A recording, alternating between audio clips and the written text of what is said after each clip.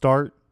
Hey everyone, welcome back to Living Beyond Sunday, the podcast where we talk about the everyday Christian life. My name is Jonathan Sams, and I'm back here not with Pastor Mike, but with Dylan. Pastor Mike is out on vacation this week, and so we wanted to do a short podcast. As some of y'all have noticed, we appreciate you doing so. You've seen that we've put these on YouTube as videos, and the genius behind that is Dylan. Hello. Dylan and I have been friends for a long time, and we actually used to room together after college. Fun fact. But COVID era. Yeah, COVID era. But Dylan is the reason why we've started putting those on YouTube. It's through his faithful serving here at Image that he's taken on our producer role to be able to help us make these better for y'all, but also to be able to put them on YouTube so that more people can see them. And so if you haven't already, jump over to YouTube, Image ATL, and subscribe and give this video a like. But for today, while Pastor Mike is out on vacation, we wanted to intro Dylan because y'all have seen the work he's been doing, but also give him a chance to share why he's doing it and kind of what led him to do that. So first off, tell us a little bit about yourself. For those of the people who are watching this that don't know you personally, what do they need to know about you? And then we'll get into how you started serving. Yeah, I'm Dillan Patel. I am 25. I live in the area. Basically, I've been at Image Church for about, I don't know, like 4 years now. Started in college, started Image College, and now kind of just joined the church because it's such a great thing to go straight from college ministry into a church that's there. And I think that's one of the great things about Image Church that I really loved. But yeah, I just really love Image, and I really wanted to serve, and I just thought this was probably the best way for me to serve. Yeah, I think that's a good fact of like, so we went to college together, and so in college, being able to go kind of, I feel like maybe you can speak to this a little, one of the challenging aspects of people who are very active in college ministry is when you graduate, you kind of lose some of that community, or you're not really sure where to go. What was that like for you, being able to go straight from college to an established local church as opposed to kind of being in this free flow, I got to figure this out all of a sudden, kind of 0 to 100 that some people experience after graduation? Yeah, more like 100 to 0, really. Yeah. 100 to 0, that's a better yeah. way, yeah. But yeah, I think it's just, I hear all these stories about like people that like left KSU or went to college, and they moved to like not out of Georgia, just like to like Alpharetta or like some other part of the city, and they like don't go to Image anymore, or obviously can't go to Image anymore, and they just like kind of lost like momentum because like you said, in college we have like a tight knit like Christian community, and like we do go to church every like on Sundays because all your friends go to church, but like when you lose that community, you kind of like sometimes lose that momentum. So just having that like literally like this flow just straight from like, oh, I'm graduated, I don't have to worry about where I'm going to go to if I'm living in the area still, obviously I don't even have to worry about where I'm going to go to church because I already have a church that like has like not only like all my friends, but also like is like biblically sound, and like you already are close and tied with, versus like a lot of like campus ministries don't have that, or because they're just campus ministries, they're not churches that are on campus. Yeah, that's good. I think a lot of things is for people to know, if you come to Image and you're moving, one, we want to help you find a good local church wherever you're moving. But two, for people who are in college, it's really essential to plug into a local church so that you can at least have some established community post-graduation as people are moving away or figuring out if they're going to stay in the city your college was at. I think that's all super helpful. And the way it worked out for you was to basically stay close to where your university was, where the church is. And a lot of your friends uniquely chose to stay as well, which I think is really like God's blessing on us 100%. To be able to do that.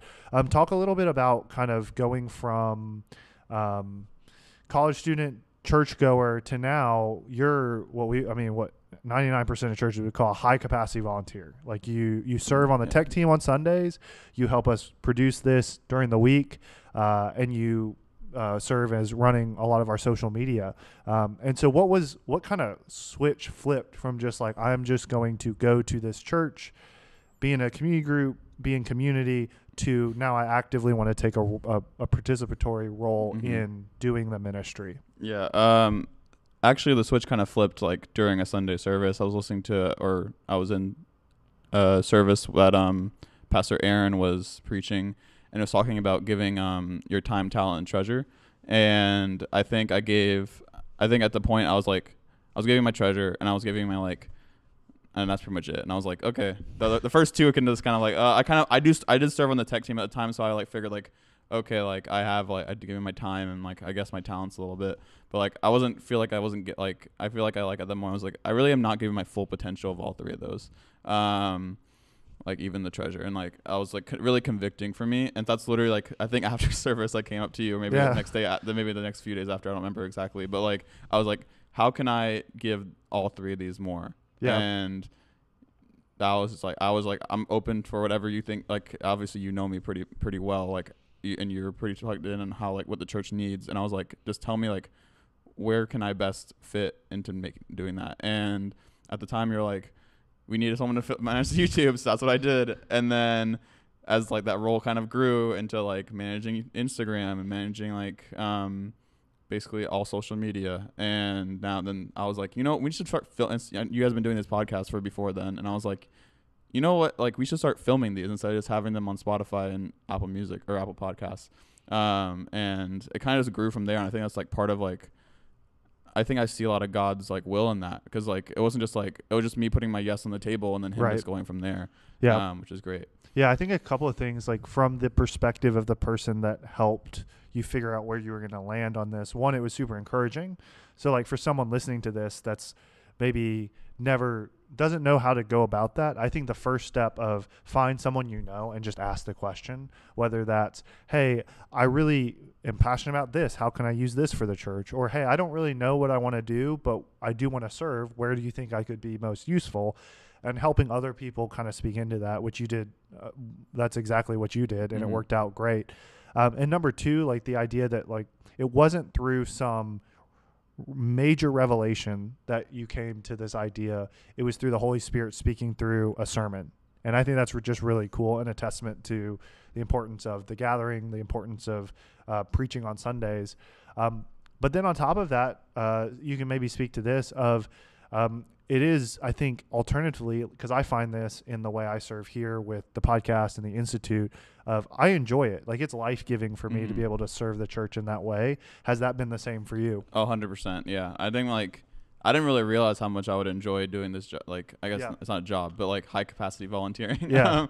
I really, like, didn't know, like, I knew I liked editing videos. I know, like on the side and stuff, but, like, I didn't know, like, how much I would enjoy it. And that's, again, goes to God's will. Like, God's plan is better than any plan we could ever come up with. Right. And so like, just like you said, like, I enjoyed doing this volunteer job a lot.